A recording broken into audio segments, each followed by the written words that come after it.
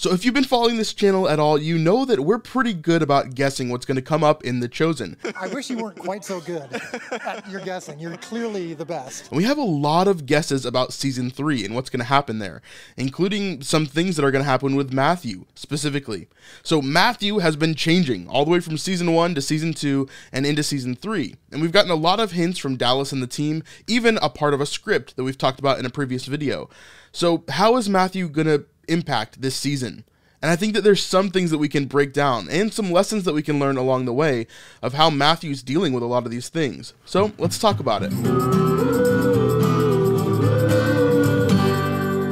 Welcome to Snipe Life, where we spoil The Chosen and we talk about what's upcoming in the future episodes. Just kidding, of course. We don't really know what's upcoming. These are just guesses from us and things that we think are going to be applicable to the future seasons. Although today we're going to be talking about Matthew specifically. I think Matthew has changed so much from season 1 to season 2, and we can expect that same amount of change into season 3 as he becomes more a part of the group and as he becomes more accepted in the group.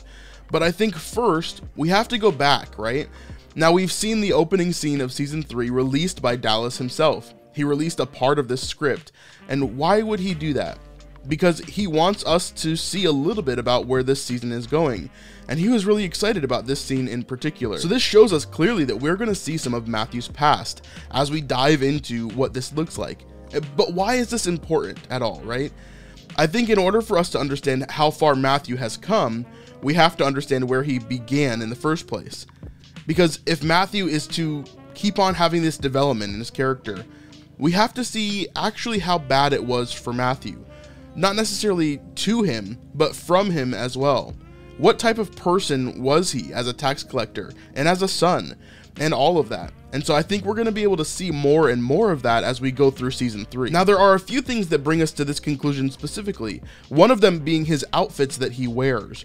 Remember, in season 1, if you had an eagle eye, you would remember that Matthew had 2 distinct outfits. One that he wore more in commonplace when he was walking around the commoners, when he was walking around the people, and then another one that he wore while he was operating as the Roman tax collector. Now, the one that we recognize is kind of the normal garb that he wears, that white coat with the insignias all over it.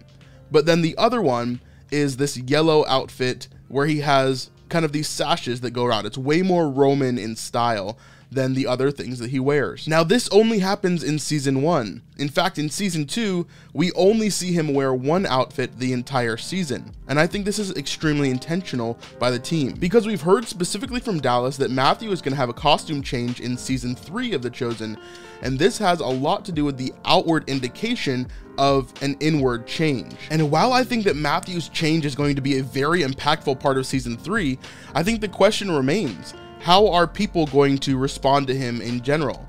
I think not just his friends and the other disciples, but his parents as well. How are we going to see them in season 3? And not in a flashback, but in the present time of the show. It's going to be interesting to see how everything kind of comes together for Matthew. His parents are going to struggle with this dichotomy of seeing their son as an enemy for so long, but also being so proud of him of where he is right now. And Matthew's gonna have to go through that relational hardship as well. Remember, everyone sees him as a tax collector. They don't see him as a rabbi's student. And so this is gonna be a total shift in how people see him. And he's gonna have to work really hard in order to share that with them, I think. And we know for a fact that Matthew is going to encounter his parents again. We've seen the scene with his father that Dallas actually leaked to us, but we also have seen some behind the scenes photos and video of both his parents being there. We're done with day 2, and we actually got done early, a couple hours early. That's how efficient we're getting, because we have the crew that's been back and worked together, and had another scene with Paris today as Matthew went really, really well. The very first scene of season 3. Do you guys know your pet sheep's names? Johnny, Bobby, Ricky, and Mike. And we actually see a couple of different scenes with Roman guards as well that include them. So as we can kind of put together from all of this behind the scenes footage, we see that Matthew is going to have an encounter with his parents again. I know that part of this is going to be back in time, but I truly believe that we're going to see Matthew's parents return in the present storyline as well, as Matthew begins to reconcile all of these things that are happening in his life as well. And this to me brings up so many thoughts of how this can impact us. Have you ever had that moment in your life when you were so changed by Christ that the rest of the world had to kind of catch up with you, that they had to realize the new person that you were? And I think this reminds me of a specific verse in 2 Corinthians where it talks about being a new creation. So let me read this to you. 2 Corinthians 5:15 through 17. He died for everyone so that those who receive his new life will no longer live for themselves. Instead, they will live for Christ, who died and was raised for them. So we have stopped evaluating others from a human point of view. At one time, we thought of Christ merely from a human point of view. How differently we know him now. This means that anyone who belongs to Christ has become a new person. The old life is gone. A new life has begun. Just as Jesus talks about in John chapter 3 to be born again, Nicodemus didn't fully understand, but this is what he means. As we begin to follow Christ and as we begin to build the kingdom here with him, we have a vastly different understanding of what's going on in our lives as well, right? Which means that the old part of us is dead. Again, Christ asks us to pick up our cross and to walk with him, to die to ourselves and to walk with him. And we do that by leaving our old lives behind, the broken lives, the sinful lives, the evil lives, the dark lives behind, and beginning to walk in the light as he is in the light, right? And if we understand that and if we walk in that, we are going to look vastly different than we do today. And we see that so strongly in the character of Matthew. Someone who struggled in his past, I believe took advantage of people in the past as a tax collector. And then we're seeing the transformation of that to something completely different. Something more than just an organizer for Christ, but a follower of Christ. And someone who can fully embody what a disciple of Christ looks like. Truthfully, I can't wait for The Chosen Season 3. It's going to be amazing.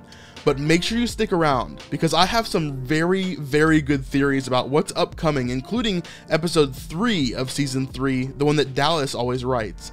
It's going to be interesting, and if I'm right, this episode is going to be amazing. And I'm going to keep a keen eye as more behind the scenes footage comes out from Dallas and The Chosen, all the actors and actresses. I'm going to be following all of them so that I can get as much information for you guys as I possibly can about season 3, what's upcoming, and how they're doing on the production as a whole. So if you enjoyed this content and you want to see more about how The Chosen can impact us in a biblical way, then please stick around, subscribe to the channel. And if you want to go above and beyond and really help us to build our ministry, we have a brand new feature here on YouTube called the Thanks button. Right below this video and every video, you could leave us a little donation if you'd like to. A $2 donation, a $5 donation, and if you're really generous, all the way up to a $50 donation would be amazing. And it would help us to continue to run this ministry, get the equipment that we need, and to continue making these videos. But anyway, I hope you enjoyed this video. Thanks for being part of our community, and we'll see you on the next one.